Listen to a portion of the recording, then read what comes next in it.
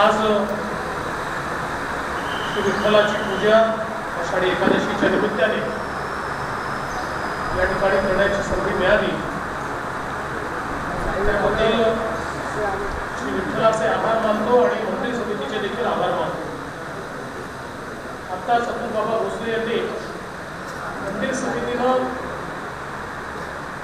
गेल्या 2 वर्षामध्ये काय काम केलं याचा लेखाजोखा काढला आणि मी खरोखर अतुल बाबा असतील किंवा संपूर्ण मंदिर समिती असेल यांचे मनपूर्वक अभिनंदन करेन की अतिशय चांगलं काम या 2 वर्षांमध्ये या ठिकाणी मंदिरामध्ये झालं।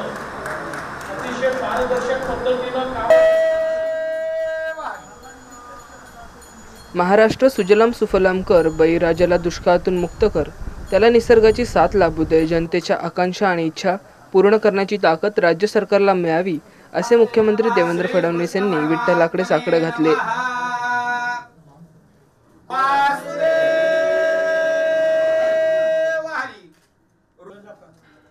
आषाढी एकादशी निमित्त श्री विठ्ठल रुक्मिणीची शासकीय महापूजा मुख्यमंत्री देवेंद्र फडणवीस आणि त्यांच्या पत्नी अमृता फडणवीस यांच्या हस्ते 12 जुलै रोजी पहाटे 2:30 वाजता करण्यात आली। त्यानंतर सत्कार समारंभात ते बोलत होते। मुख्यमंत्र्यांसोबत मानाचा वारकरी म्हणून विठ्ठलाची पूजा करण्याचा मान यंदा विठ्ठल मारुती चव्हाण आणि त्यांची पत्नी प्रयाग विठ्ठल चव्हाण यांना मिळाला। हे जोडपे लातूरचे आहे। शासकीय महापूजा झाल्यानंतर मुख्यमंत्र्यांच्या हस्ते या मानाच्या वारकऱ्यांचा श्री विठ्ठल रुक्मिणीची प्रतिमा, शाल, साडी आणि महाराष्ट्र परिवहन महामंडळाचा वर्षभराचा मोफत पास आणि 15,000 रुपयाचा धनादेश देऊन सत्कार करण्यात आला।